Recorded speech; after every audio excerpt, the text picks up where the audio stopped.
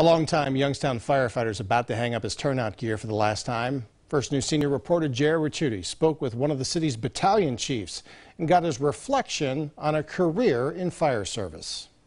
Well, we got into position, we opened up the door, and Silverio Caggiano first joined the Youngstown Fire Department in 1982. Tomorrow morning, when his 24-hour shift ends, he'll retire as a battalion chief. It's been 39 years of just a continual adventure. Today, Caggiano was treating his fellow firefighters to lunch to thank them for nearly 4 decades of hard work. 39 years, I spent 1/3 of my life in the station, so this was like another whole family to me. Over the years, Caggiano has seen the department shrink from 10 stations now to just 8, and from close to 200 firefighters to around 120. He tells me some things haven't changed. Some of these guys are making exactly what I made when I was a rookie fireman. But the job isn't the same.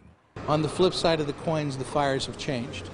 You're not dealing with your traditional fires anymore. The stuff we're putting in our houses is burning hotter, faster. Along the way, Caggiano's become something of an expert on hazardous materials. He still sits on the state's Hazmat WMD Technical Advisory Committee and has been interviewed for documentaries on fracking for oil and natural gas. You find out about the radiation, and you find out about this, and you find out about the earthquakes with the injection wells. And through it all, after joining the department years ago, planning to just make enough money so he could afford to go to dental school, Caggiano says he leaves the fire service with no regrets.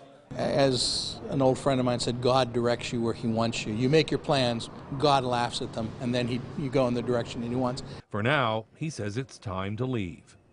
In Youngstown, Jerry Ricciuti, WKBN 27 First News.